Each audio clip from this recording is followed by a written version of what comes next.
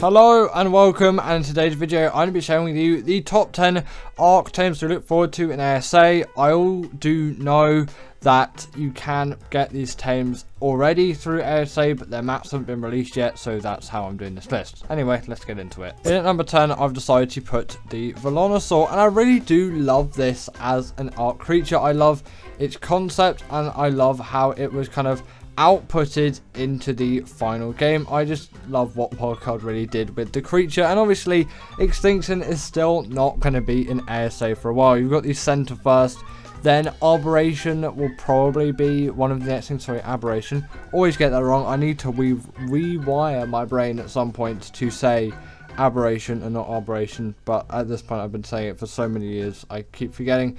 But yes, Extinction is definitely not close around the corner, but still it will come out within the next year or so, at least I'm hoping, and this will be a really nice thing to see in Ark, and I'm sure Extinction is going to look amazing when it comes out on ASA. Already Scorched Earth and the island look really good. Scorched Earth especially over the island. The island's got a few issues with it still, but compared to Scorched Earth is doing leagues and leagues ahead of what the island has, so hopefully the center continues that trend, and I'm sure Extinction, Aberration are going to be really great going to the future as well. And I just really love this creature's abilities. I find it to be really useful as well. Easy one to tame too, and I can't wait to see it in ASA. Next up, we've got the Snow Owl, and this creature is here because, come on, don't we all love a little bit of Snow Owl in our Ark lives? It is just so good as a creature, and again, coming from the Extinction map, you can get it on Fielder as well, but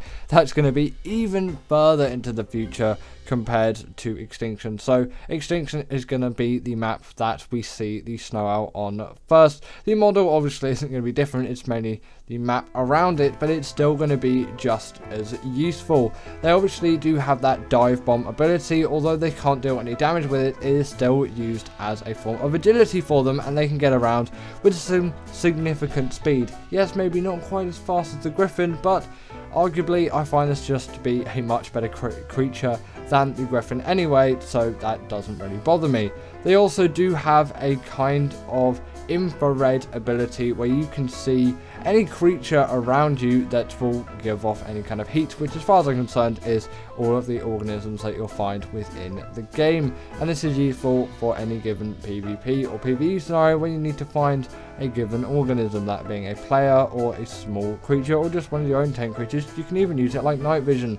You also want to pump that stamina because they can heal creatures too by freezing them in place, then it will heal them, and the more stamina you have, the longer it can heal up those creatures for. It doesn't matter what they are, be it your own, be it enemy creatures, or be it wild ones. Very useful if you're taming something, let's just say a Giga in this instance, and you've got its health down really low. Probably won't happen, but still, you can just freeze it, heal it up with this thing, and then keep tranking it instead of having to wait for absolutely ages for it to heal up, because that is something which we all really don't want to do, and with this creature, you don't have to do that anymore. Of course, also, the Snow Owl pellets are very useful with Gachas as well. You can get some insane loot out of them, and all round, they're just really good tames. Very easy knockout one, so it's no brainer to get one, and I can't wait to see this thing in ASA as well. Next up, we've got the Astrodelphis, and I really do like this creature from Gen 2, so it definitely is actually going to be a while until we see it in ASA, because Gen 2's a bit further along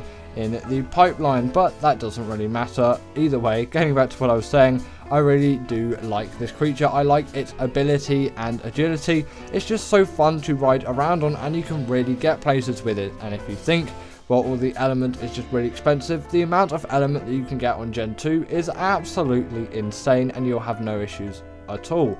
And also on Extinction, you can get quite a significant amount of element too, and that map will already be accessible, so I'm sure, especially if you're doing transfers or you're on like a cluster server and you're going between maps, you already have sufficient element anyway. And the saddle level can be a little bit tricky, but it shouldn't be too much of an issue if you just put the effort in to actually get up to that high of a level. I'm pretty sure you're going to need to defeat some bosses and get some ascensions to actually be able to unlock the saddle.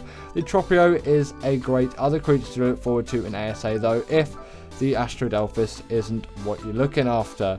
And I find that that creature will be good as well, and I'm definitely looking forward to it, so I guess it gets a brief honorable mention here. But yes, it's just a really fast, agile flyer that can get around, and it also can deal some damage as well, like the Tropio. So this one shoots lasers, and that other one shoots grenades, and it runs on gasoline, whereas the Astrodelphis runs on element. Apart from that, they're pretty much the same thing, really. At number 7, I've decided to put the Crystal Wyvern, as I find that this is something which I can't wait to be an ASA. Obviously, Wyverns are just going to be a really cool integration to the game, but this is really going to add to it for me, as I love this as a general creature. Considering just how easy they are to tame, it is just insane that people don't talk about these things as much as I do.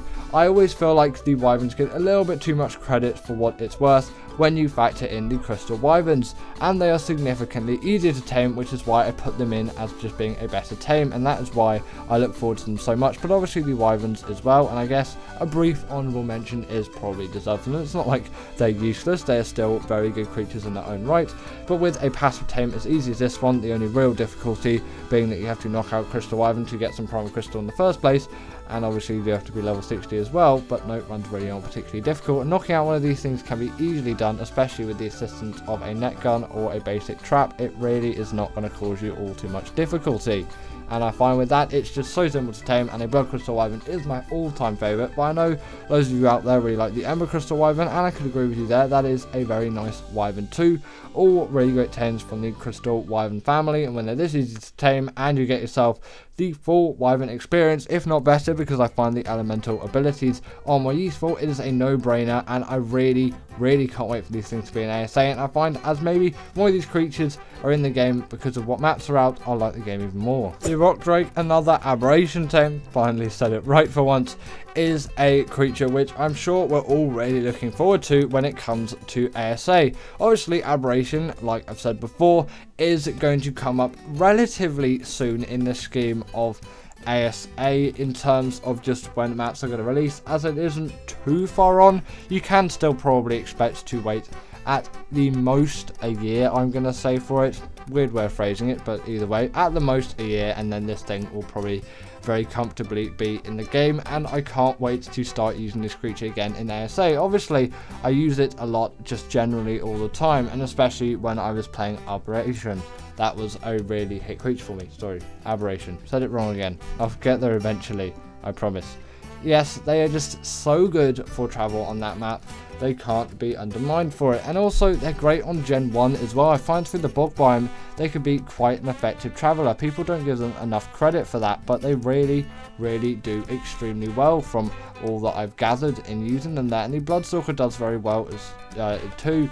And, you know, that's a creature which I can't wait to be an ASA as well. I'll give it a brief honourable mention here, as I haven't actually put it on the list, and I would put it a lot higher. I just, you know, I think these other creatures will be a lot more popular with you guys as well, and the Bloodstalker isn't widely used for what I really like it for, but I would probably put it around the number 2 or number 3 spot for my preference. But it's not on the list, but I'll give it an honorable mention, and I'm saying if that is a creature that you really like for the use of underwater travel, then for this list I put it in the number 3, number 2 spot. That's about where I do it for all these creatures on the list, but I find that these ones are probably going to resonate with you maybe a little bit more. At number 5, continuing the aberration theme, I've decided to put the Reaper on the list, and I know all of you really do love this creature, and I definitely thoroughly enjoy it as well as a tame, and it is going to be so great. Honestly, Aberration is one of the most atmospheric maps out there, and with a creature like this being in it, it's going to add, and with the graphics of ASA, it is going to look so great, sorry. And I actually do wonder about the performance. Is it going to be significantly better, improved, or is it also just going to perform quite rubbishly? As you do find with maps like this on Ark, they do perform just a little bit worse in a lot of cases. That's probably down to my CPU at the moment, why I'm getting a few performance drops in the game, because I think a 3090 is quite comparable, especially considering I've got the F*3 frame generation mod on, so I am still using frame generation within the game of ASA as well, but I'm just talking about ASE here. A 3090 is definitely sufficient. I'm pretty much cranking the game to full, and I could easily get 60 if I wanted to, but you know, a good CPU is really up there for me to get in the future. I've only got a 3800X, a Ryzen 7 3800X, but I'm thinking of maybe a 5900X or a 7900X going to the future, but we'll see how this year pans out, shall we? Yes, this is a really atmospheric creature. It does lots of damage, it's got great abilities, and I just love it as a creature. Can't wait for it to be in ASA. At number 4, we have got the Desmodus, and this, again, it's not going to be in the game for a while because the order's a long way down the pipeline, to say the least. It's like the most recent map that's came out to Ark, so, you know, it makes sense a little bit, doesn't it? Either way, with a creature like this, it is just such a good one for my ASE playing. It is the same taming method as the Bloodstalker. You just get blood bags in the inventory, it's going to take it out of it. And obviously this doesn't need a saddle, which I'm pretty sure the Bloodstalker doesn't, if I'm confident on that. I don't know why actually I am saying that, because the Bloodstalker definitely does not need a saddle. But the main thing that this creature does for me is that Sanguine Elixir, instant 30% of the knockout tame done like that, just boom. And I'm not sure if you can do it passive tames, I haven't actually tried it, but you might just be able to click E for that first feed and 30% of it's done like that. But either way, that's a great thing for me to have.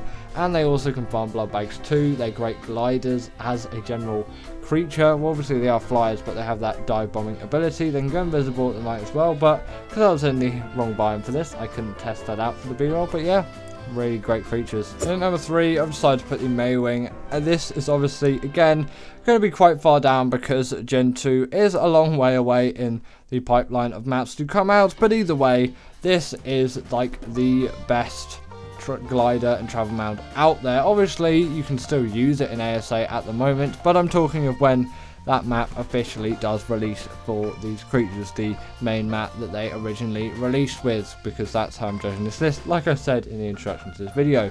But they are just so good at gliding and flying, and they can be unlocked at level 18 because that's the saddle level.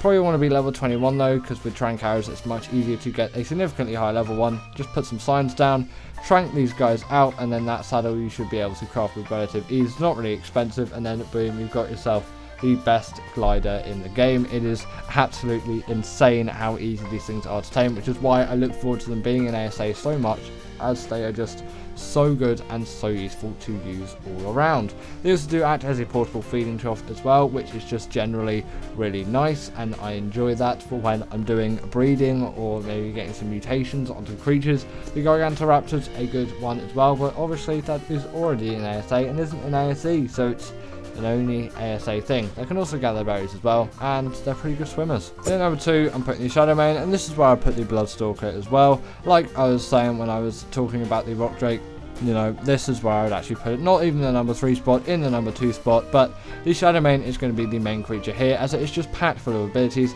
Again, a Gen 2 creature, so it's going to be a while, but that's beside the point. I guess you've got more time to enjoy the wait and really anticipate how good it's going to feel when this creature is actually into the game. There's actually something to be said for that. They have an incredible amount of mobility though. They can jump to great heights and get around with absolute ease. You'll find no issues with the traveling abilities of these creatures. On top of that, they do have the hydration buff as well. They're the pack buff, making them really great for boss fights too, and they have natural armor, obviously with no saddle, which is unlike the Wyvern, which has no natural armor and not a saddle. They're also really great swimmers as well, and they actually can be used for the mode boss fight, which is also not in ASA, because you know, Gen 1's still not in the game yet, and it still won't be for quite a bit. Actually, I'm pretty sure no Gen 1 creatures on this list apart from the Bloodstalker. But anyway, let's continue to the spot number 1. And in number 1, probably like my favorite Ark Tame really out there, is the Deinonychus. I love this creature to death, and I just can't wait for it to be in ASA.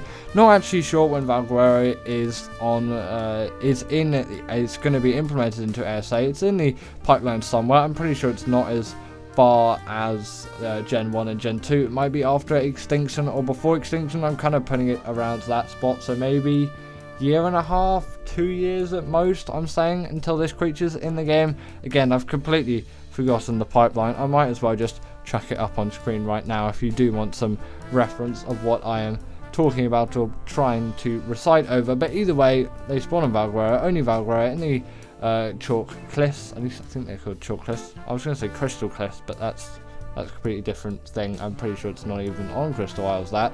Yes, Chalk Cliffs biome in Valguero, they have the pack buff. Essentially what you do to tame one is you get the egg out the nest that they have, and then you'll want to escape, because all those Deinonychuses are going to aggro onto you, and then it's going to raise it, and then boom, you got yourself Deinonychus. They got the pack buff, they take no fall damage. They are great for doing all kinds of parkour and things like that. They're great for bosses as well, as they can deal bleed damage to them. Obviously they can grapple onto them and just tear them to shreds with that bleed damage ability. It is really insane what they can do. They can climb any kind of wall, vertical surface, as well as they are just insane creatures for doing all of this stuff, and that is why I just merit them so much as creatures, and it's why I really do look forward to them the most out of any creature in Ark to be in ASA. But anyway, that is the end of today's video. I really hope that you all have enjoyed, as I've definitely enjoyed making this one. As always, comment down below what Ark Tame are you most looking forward to in ASA, and if you didn't agree with this, then put your 10 down below, and I'll see you all later.